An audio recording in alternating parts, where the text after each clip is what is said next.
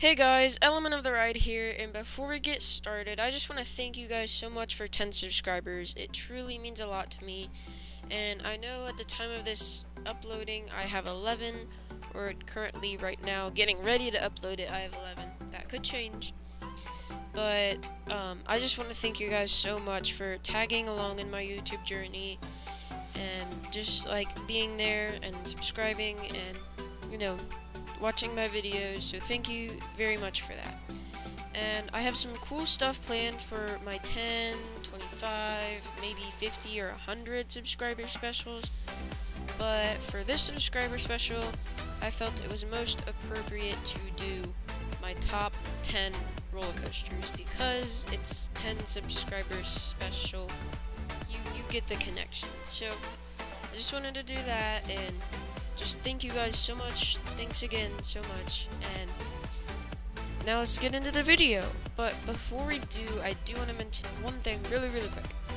This list only includes Cedar Point and Kings Island roller coasters, with two exceptions at Cedar Point being Top Thrill Dragster and Gatekeeper, because I was not able to ride those, and I'm probably not going to be able to ride Top Thrill Dragster again this year. So yeah. But I hopefully will ride Gatekeeper, and that will be in my new top 10. And one note to think before, commenting and stuff. My top 10 is always changing. I am always changing around, thinking what I like best, and so it's always changing. And I'll try and keep you updated when major changes come. But if I'm just flipping around my numbers, like I flip around Banshee and Raptor a lot because I change my mind on what I like. But yeah, so those might change a lot.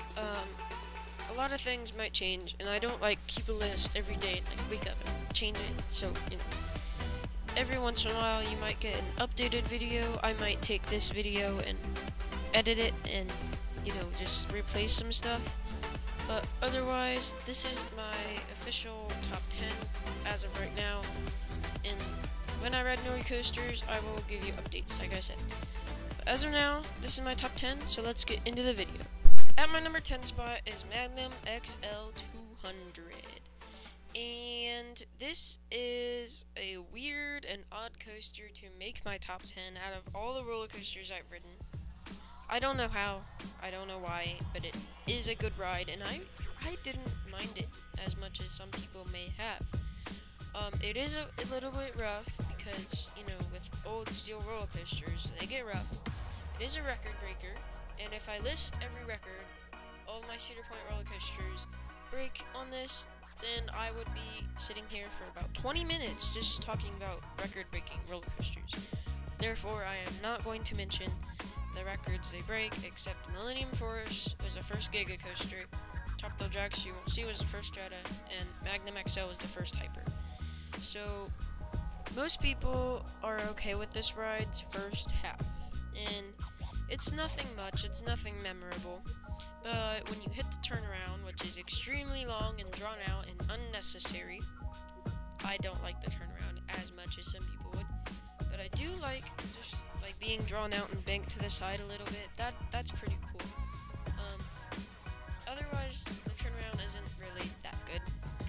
You turn around, you hit a Airtime hill, you really don't get much airtime, you go through a tunnel, and then boom, your thighs hurt because of airtime. Yeah, it's crazy at the end, and that puts it at my top 10 spot. I'm not gonna do much explaining for each roller coaster because of time, and if my videos get too long, they take long to upload, and sometimes they don't always upload the easiest. So, moving on. At my number 9 spot, I have Banshee, and this is questionable for me because it's the one I'm thinking I'm most likely to change. Just depending on what I think I like better, like I said earlier, really makes my decision on which coaster I like better. And I have talked about Banshee and Raptor in a different video, so if you want to go check that one out, go to my channel and look for the Banshee vs. Raptor thing. It's a good video, and I talk about why, the reasons I like Raptor or Banshee better than Raptor or Banshee. So Banshee is a great ride. It's a B&M invert at Kings Island. My first invert, not my first inverting coaster. That was Flight of Fear, and I wish it wasn't, but it was. So Banshee is great. Banshee is smooth. It is starting to get a little bit of a rattle, but it's gonna be a couple years before it gets the full-on B&M rattle. Maybe a few years, not a couple years. It's gonna be a while. It is getting a small rattle, but you know, it's very high speed. Not like really high speed for like non-enthusiasts who don't know what high speed is. But it has speed and smooth transitions, and that is something I like about Banshee. I also like this 0G roll. It gives some great hang time. Overall, Banshee is just a great ride and was a great addition to the park, and I really like it, and that is why it is at my number 9 spot. Moving at my number 8 spot, I have Mystic Timbers. That was very long and drawn out name, and that was not what I wanted it to be. So Mystic Timbers is a GCI wooden roller coaster, and if it wasn't for Cedar Point, okay. If I hadn't gone to Cedar Point and Orion hadn't been built, this would be top 3. Maybe first or second, maybe even top 2. But I just want to mention in this one, before we get any further in the video, I had Kings Island good roller coasters ranked pretty high up until I went to Cedar Point and realized what a roller coaster can be. And okay, so there's 2 videos I want to do off of this video. One is Mystic Timbers a disappointment, like the shed and all that? And if you don't want me to spoil that, don't watch that video.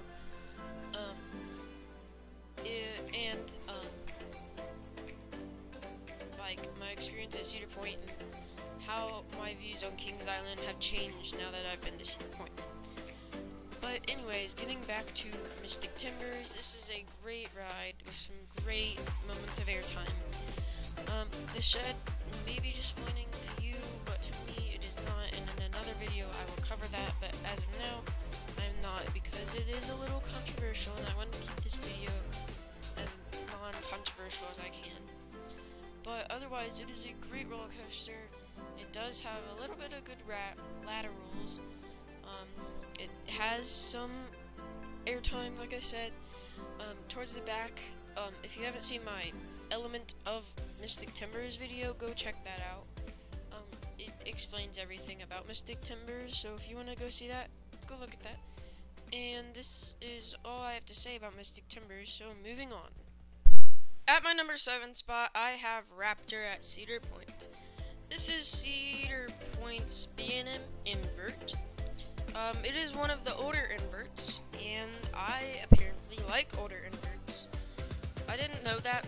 Well, older B&M roller coasters, they do get a little rough. I don't like Rougarou though, because that's too rough and not as good.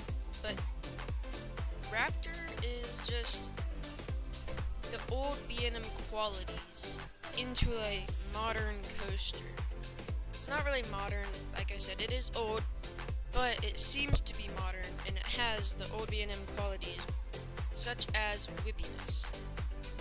I don't even know if that's a word, but that's how I would describe it. The first part isn't that whippy. The Cobra Roll is a little bit, but you really start to feel it on the corkscrews.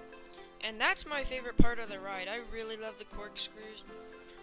After you go out of the mid-course, you are just thrown out, like, just insane. You just roll over and do the corkscrew, like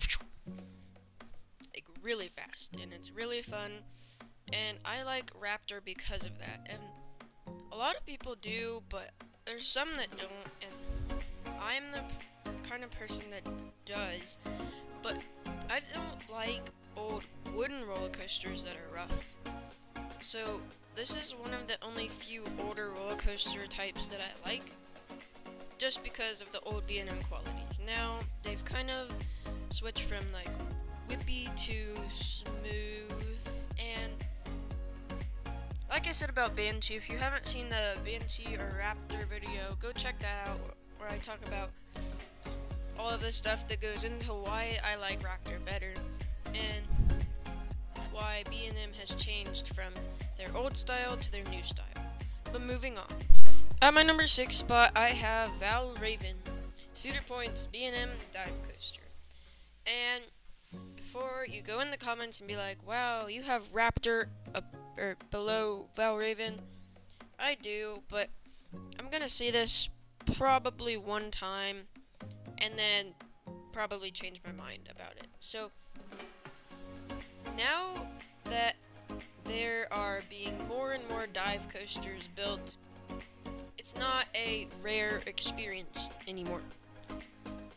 When it was a rare experience, I really loved Valravn, because, like, what coaster at Kings Island gives you the experience or the sensation of dangling over the edge before you drop? So, it was very smooth, I really liked it, but I'm just gonna say this now, I don't see this staying in the spot it is for much longer. Although it is smooth, and the reason I liked it so much was because it's a different thing than I've ever experienced. It's my first dive coaster. But now that a lot of parks are getting dive coasters, I feel like it's gonna fall down because it's not a rare experience anymore. So I would highly expect this to fall down in my list, if you know what I mean. Moving on. In my number 5 spot, I have Diamondback, and I have to start speeding up these so I don't, run out of time and storage, and I won't be able to post it. So, Diamondback is my first B&M Hyper, my first Hyper coaster. It used to be very smooth. It is starting to get a rattle. It is beginning to get rough, but it still delivers, and it delivers a lot of airtime. And I really like Diamondback's airtime. Again, this is another highly controversial ride with Orion, and Orion, I will explain. I think I've already explained that in a different video, but I just feel like Orion is better than Diamondback, and if you want another video going in depth about that, let me know in the comments down below.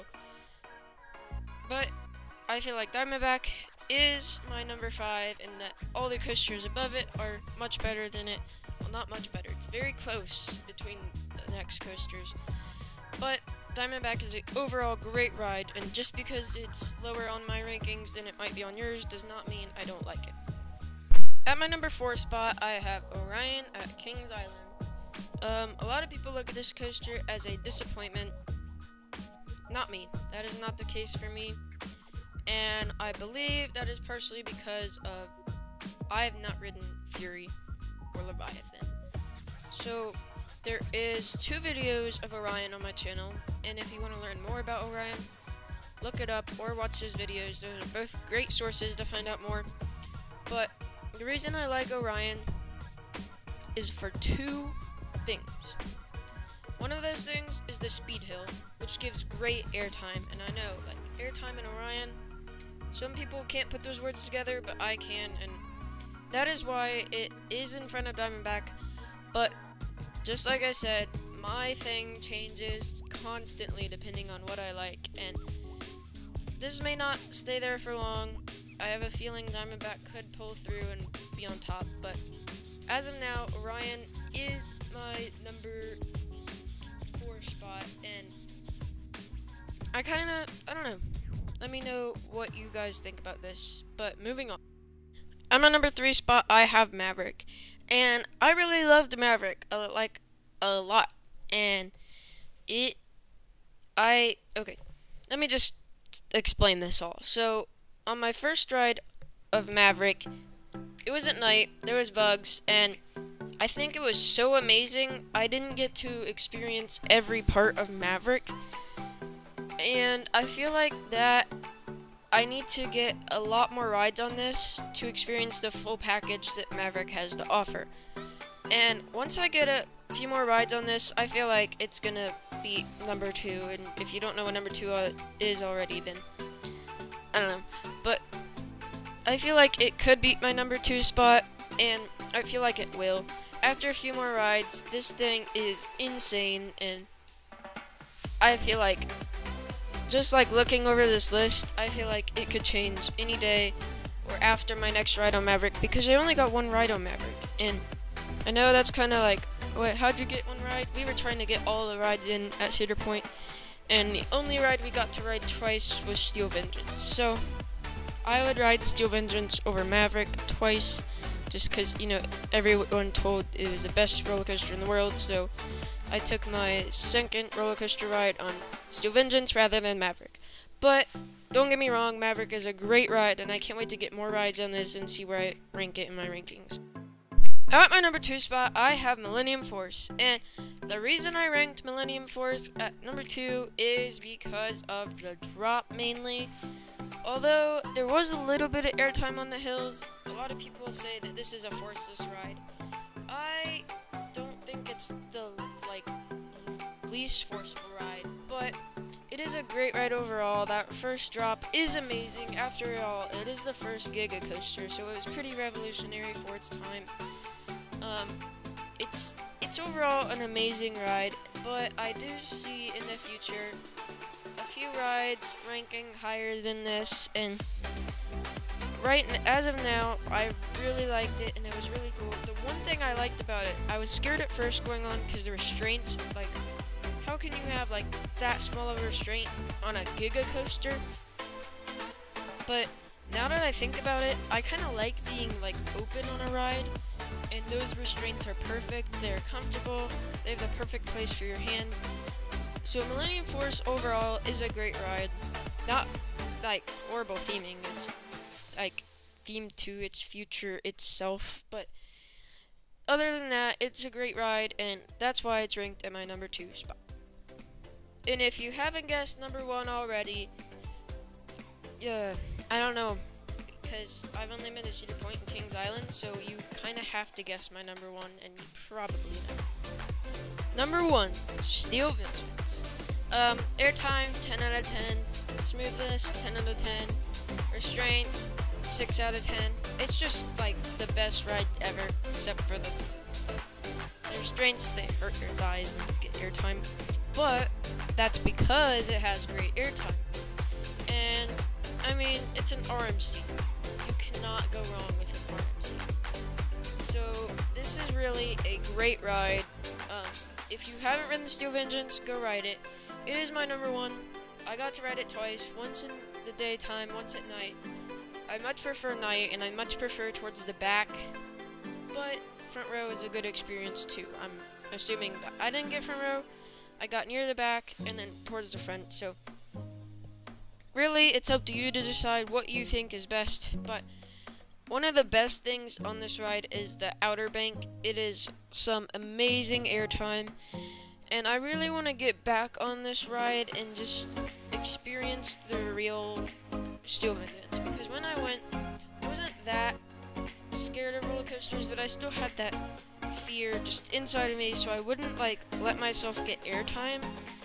I did get some, I just didn't get as much as you would if you were an enthusiast who wanted airtime.